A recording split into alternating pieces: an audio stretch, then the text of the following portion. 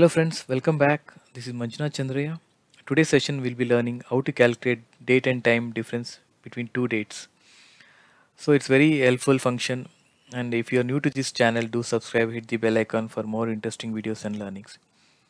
So have a start date and the end date. Say example, there's a project started on May 15th and ended on May 16th. We need to find the number of days passed, how many hours it has taken after one day, how many hours, how many minutes, how many seconds has taken to complete this project. So we need to get a result like this. So everything, see here it says for it is 78 days gone and 14 hours has passed, 48 minutes and 4 seconds. To get this, we need to use two functions. So before that, we'll copy this one first here. Just we'll keep it here so that we need to know the format. So for that, for using this to get this, we need to we'll be using INT and text formulas.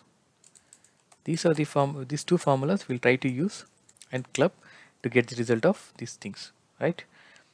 Let's delete this first. Let's use the INT first. So what is INT?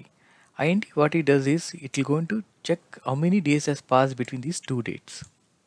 Say example, if I use INT open bracket, say select this end date, you should start with the end date minus the start date.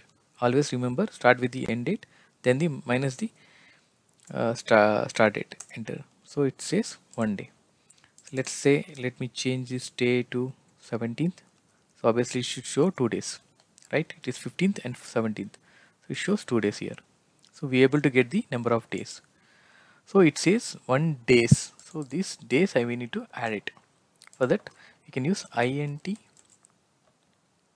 days minus this close.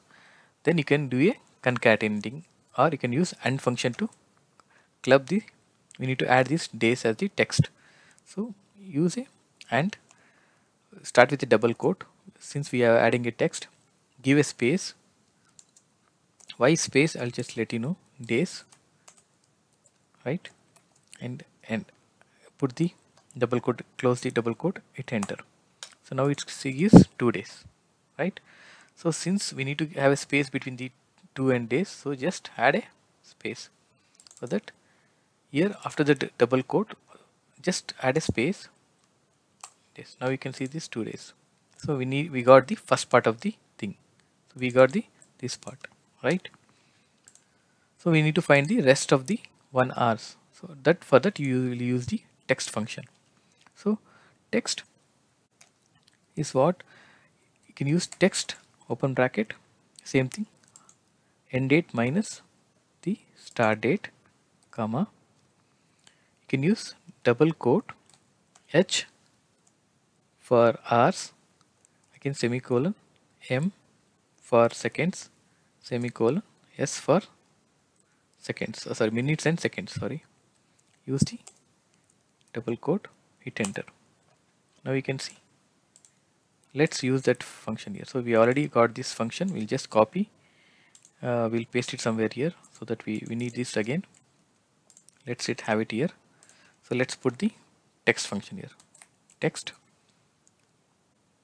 So end date minus the start date, comma, start with double quote, H for hours, M for minutes, again semicolon, S for seconds. Just close the bracket. Hit. Now you can see. Let me change it to 17. So it is now shows 1 hour 42 minutes between these two dates. So let's just change it to 5 o'clock. Right? Now it says 2 hours 42 minutes. So we able to find the 2 hours 14. We able to got the number of days using the INT. In text we are able to get the hours and 4 minutes and these things.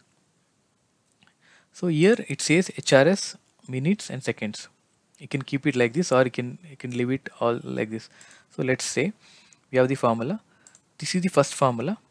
Let's copy this first, or let's put that again, okay, so that you're not getting confused.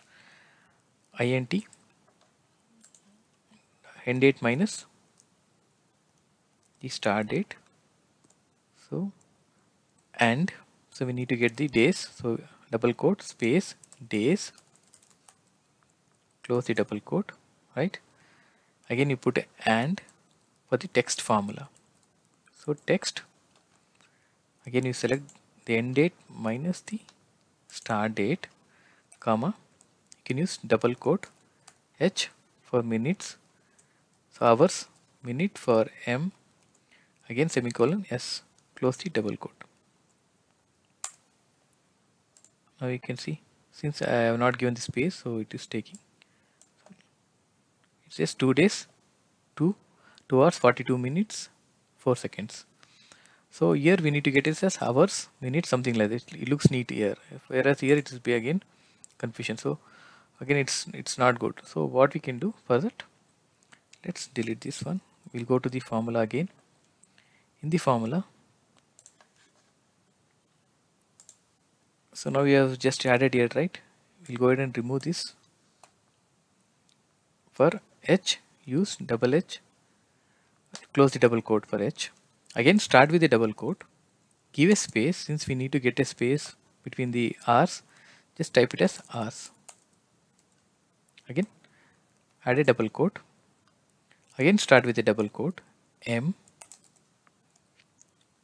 close the double quote, again open double quote, minutes, just type minutes, close the double quote, again start with a double quote, second S for seconds, close the double quote. For that again we need a seconds, yes, close the double quote, and add 3 double quotes because we are getting HR, minutes and seconds. So add one more, two more, and close the bracket. So now you see it has taken, but there is no space, so we can add that space also. So space is different, is in minutes, so we need to get, so hours also, after hours there should be a space. So after hours in this here I just add a space. So again minutes, add a space, for minutes add a space, for second also add prior and also the last. So here for the and, again there is no space. Okay, for days you can add a space here, so just add a space. Now you can see 2 days, 2 hours 42 minutes 4 seconds.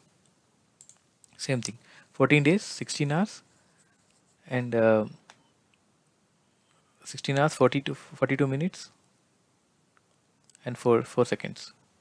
So very simple. So let's try using it again. Probably if you are confused, we'll start putting the entire function. INT end date minus start date, right? Close the bracket, add end for the number of days, add start with double quote, space days, again give a space days, and text function, open bracket, again you select end date minus the start date, close the bracket, sorry, yeah, don't close the bracket because still the function is not completed, comma, start with the double quote, add alphabet H for the hours, close the double quote, again start a double quote, give a space for the hours, HRS hours, give a space again, close the double quote, again start with double quote, for the minutes M, close the double quote, again I start with the double quote, space minus minutes, space double quote, again start with the double quote for seconds, yes, close the double quote, start with the double quotes again, space seconds, space, since we are using 3H, we need to give 3 double quotes to close because we are using HR, H, IM and S. So again 3, hit enter. See, it's very simple. So you need to split by using the int days and you're able to get the result. It's very neat, and you know how many days has passed, how many minutes, how many seconds. So only thing is keep these dates constant, like you can space special, don't keep it as in a formula. and then date, because if you use now formula to get the date and time, so it will going to change later, 10 minutes or 15 minutes again it will going to change. So you can use this function to get the result. It's very simple and very easy to use. Just use these two function, club using AND function, you get your result. I hope this function was helpful. If you do think it's helpful, please subscribe, hit the bell icon for more interesting videos and learnings, and do like the video. And thank you for your time, and happy learning.